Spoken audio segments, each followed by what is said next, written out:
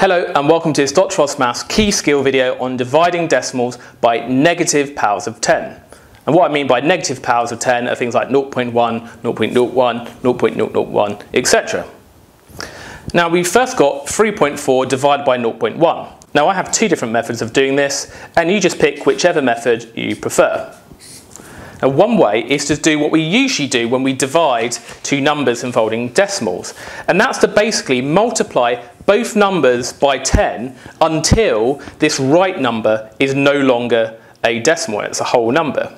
So if we do that, if I multiply this by 10, then this becomes 34. If I multiply this by 10, the decimal point moves right one and we just get 1. So we've got 34 divided by 1, and that's just 34. So that's one way of doing it. Or method 2 is to replace the 0.1 with a fraction. Well, 0.1 as a fraction is a tenth.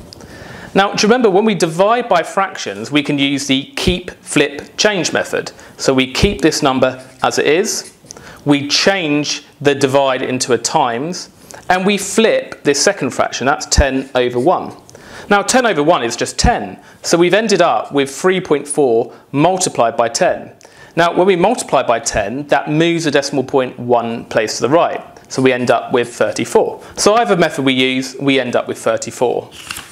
Let's do a similar thing here. I'm going to use method 2 actually for this. So we've got 2.9 divided by 0.01, and that's the same as 2.9 divided by 100th, because 0.01 is 100th. Now let's use a keep, change, flip method for dividing fractions. We got 2.9, we keep this, we change this into a times, and we flip this, keep, flip, change. So divide, change it into times. Now if we flip that upside down, we get 100 over 1, and 100 over 1 is just 100. So 2.9 multiplied by 100, well, we have to move the decimal point 2 places to the right. So it first moves one place to the right to get 29, and then if we put a 0 on the end, it moves one more place, we get to here, so it's 290.